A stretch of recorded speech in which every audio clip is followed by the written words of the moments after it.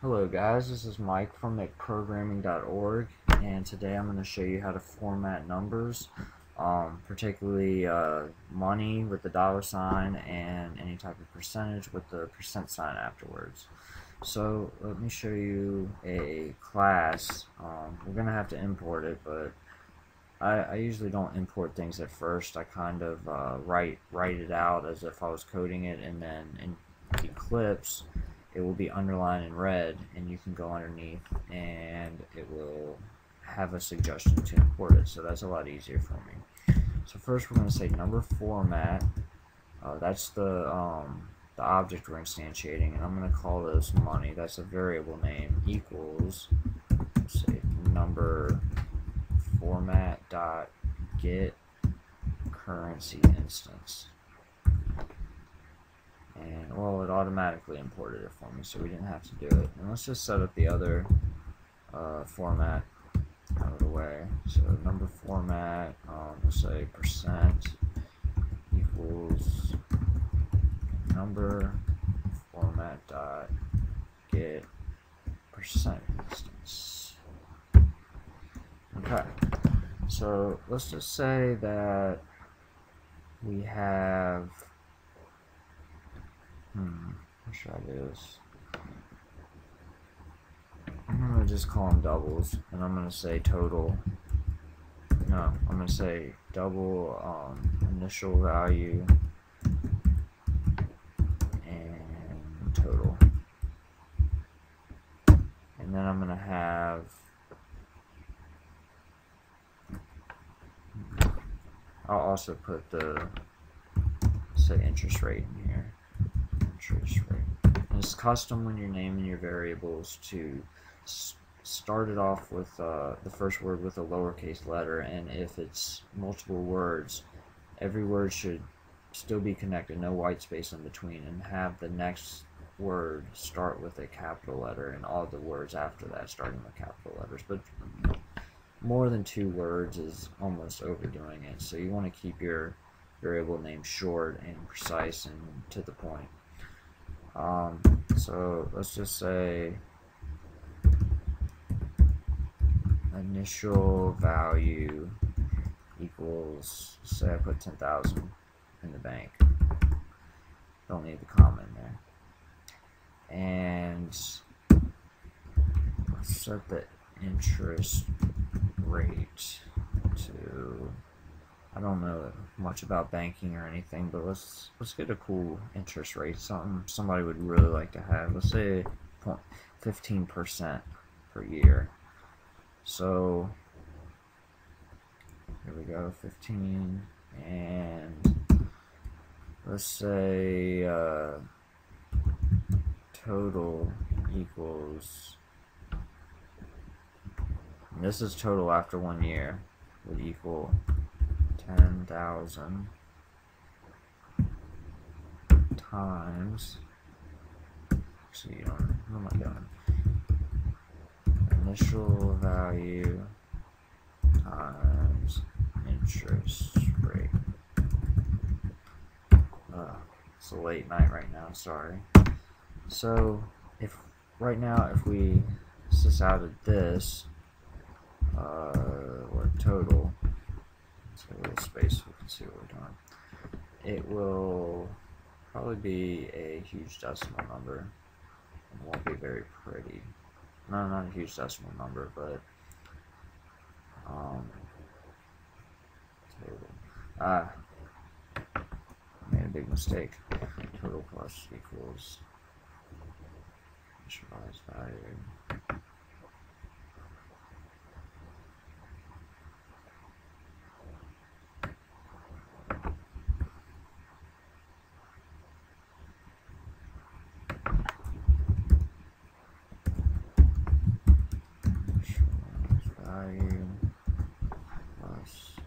So that should give us the total. Let me make sure my math is correct.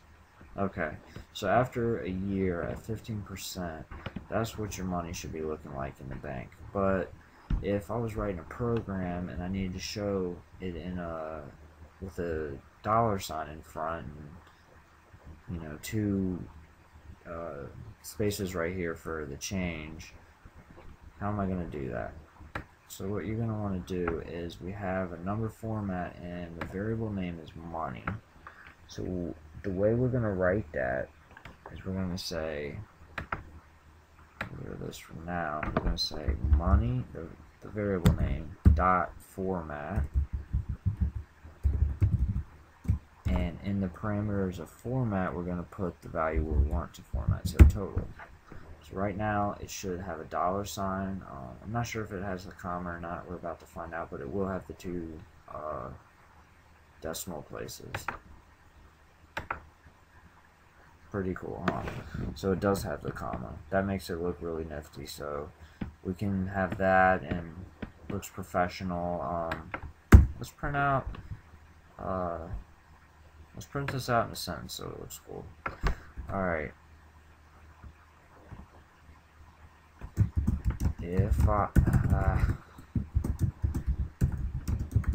put, and then we're going to concatenate initial value, let's format that,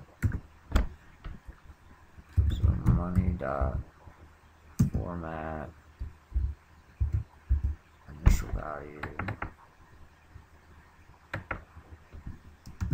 concatenate that with, if I put dollars in the bank at, now we're going to format the percentage sign.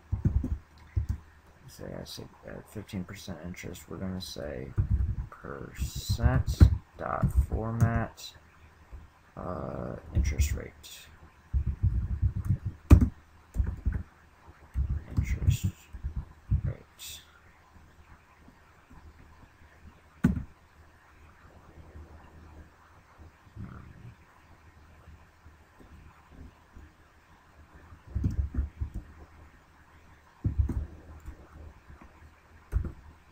So go to the next line.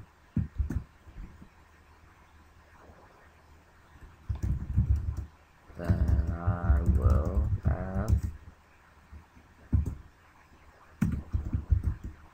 concatenate that with money dot format total. So let's see how this works. Why is that giving me an error? Another. Alright. Now that looks good. If I put $10,000 in the bank at 15%, then I will have $11,500. So that's a good way to format your numbers a little bit better. There's some other formatting ways I can get into later if you're not money, because all money usually has 2 decimal points. But if you're doing some type of math or science formulas or anything, sometimes you want to specify, or if you wanted to write out pi, and you don't want to have an infinite amount of digits, which a computer won't put, by the way, but it will give you quite a few.